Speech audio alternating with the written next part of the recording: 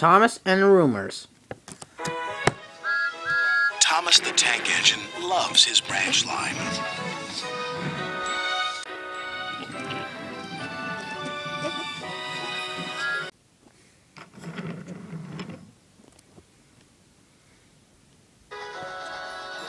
One day, when he stopped at a small station, some children looked sad.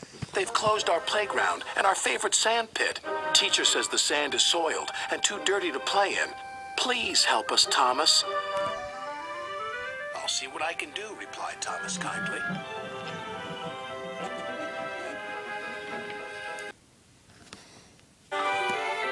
Thomas hoped things weren't quite as bad as the children had made them out to be.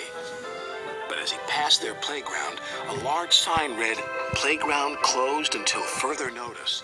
The children were right, thought Thomas sadly. He puffed into the yards and was just about to tell the other engines about the playground when Percy rushed in. "You look glum, little Percy," said Gordon.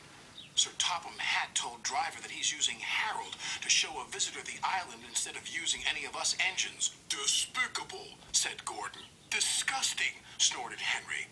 "Engines are meant to take visitors around our island, not that whirlybird thing," James exclaimed.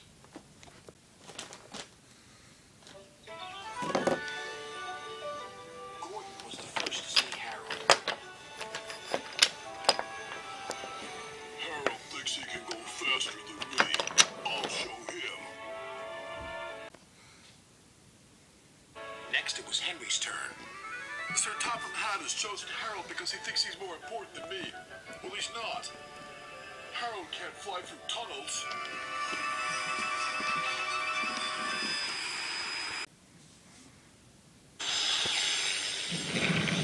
Percy stopped by a signal on his branch line, near a field where sheep were grazing. Harold hovered for a while, then buzzed away.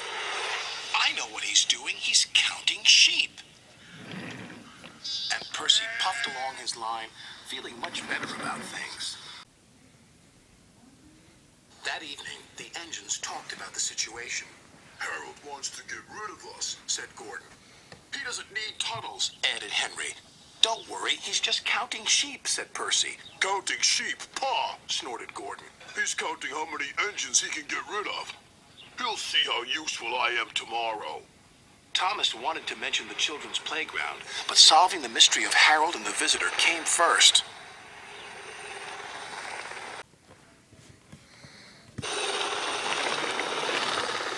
The next day, Gordon was traveling to collect his train.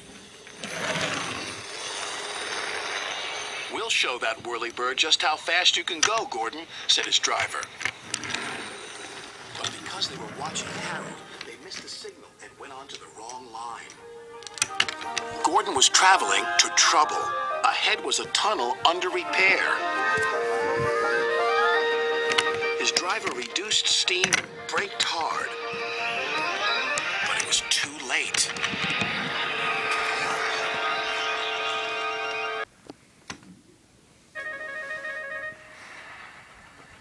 Later, Thomas pulled Gordon clear with the breakdown train. Sir Topham Hatt spoke severely to Gordon's driver. "Will Gordon be scrapped, sir?" asked Thomas sadly. "What makes you think that?" said Sir Topham Hatt. Thomas decided to pluck up courage. "Because the engines think the visitor is here to see if we can be replaced by Harold." Sir Topham Hatt laughed. "Well, the engines are wrong, and you shouldn't listen to rumors, Thomas. This gentleman is making a new playground for the children. It was easier to find a suitable site from up in the air." "And what's more," said the visitor, "that tunnel sand will be perfect for the playground. Sand we found by accident, you might say." Sir Topham Hatt still uses Harold to fly above the island. But all the engines know that Harold isn't spying on them. He is just being very useful.